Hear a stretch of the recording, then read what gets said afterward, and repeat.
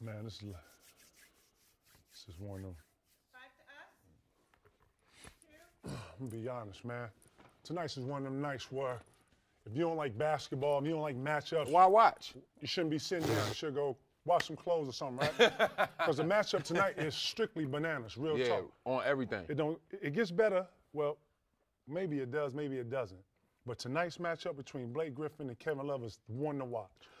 I think so too, because you're definitely talking about two guys who are definitely within the top few best point guards. I mean, excuse me, not point guards, power forwards of the here game, in the man. league. Playing well, so, man. Yes, both of them playing, are man. very well, especially with Kev coming off at 34 in the first quarter of man. the night. He's been playing well, man. Last 2 weeks, man, Kevin Love is playing better than anybody in our league. Yeah, true that. Blake Griffin coming off a rest in Brooklyn. That could be helpful. I'm looking forward to him having a powerful night, strong night.